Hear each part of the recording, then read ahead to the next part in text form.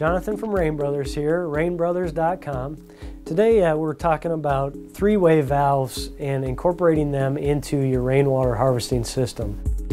When you have a finite water supply like a rainwater tank and you have a need on the supply end for an infinite amount of water, so to speak, then you need a secondary water supply to feed that need if and when the rainwater supply runs out.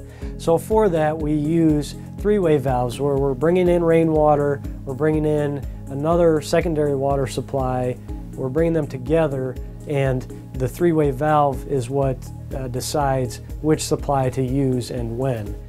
There are a couple different models that we carry of three-way valves. The first is a residential unit. This is made by Davy, which is an Australian company, and this is all electronic. It's very self-sufficient, meaning that once you have it programmed, you're good to go. You don't have to worry about which water supply it's drawing from. On this three-way valve, you have the connection for the city water line. It has a built-in check valve, but you'll want to check with your local plumbing department to verify your local plumbing code, because you may be required to put a more substantial backflow prevention device before you connect to this three-way valve. City water comes in here. You have your cistern pump, whatever you're using to pump out your rain tank. That supply would come into the bottom here, and then the port to send the water to your end use.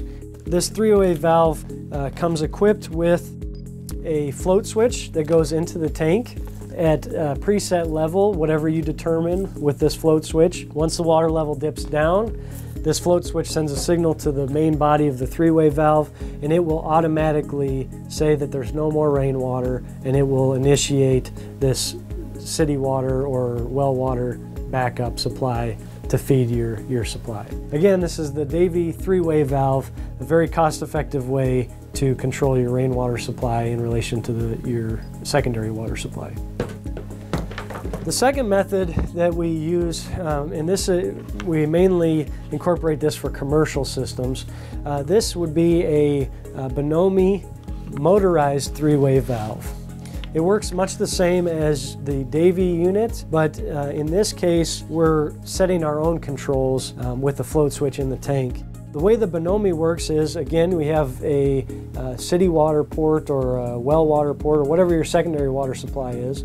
We have a port for that. We have a port for incoming water from our rainwater catchment system. And then we have a third port that sends the water to our end use, whether it be bathrooms or industrial power washing, whatever the end use is for the rainwater, that's what it's going to send it to.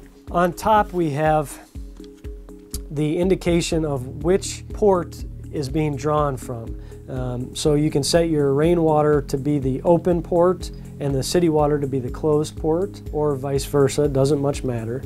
And you'll notice that there are gland nuts here on the side to receive electrical supply. You'll not only have a power supply to power the motor in this, and you'll also have a secondary gland nut to receive the signal from your float switch inside your rainwater tank. For this model, we recommend using a two-way float switch. This float switch is different than a standard float switch. A standard float switch is either normally open or normally closed.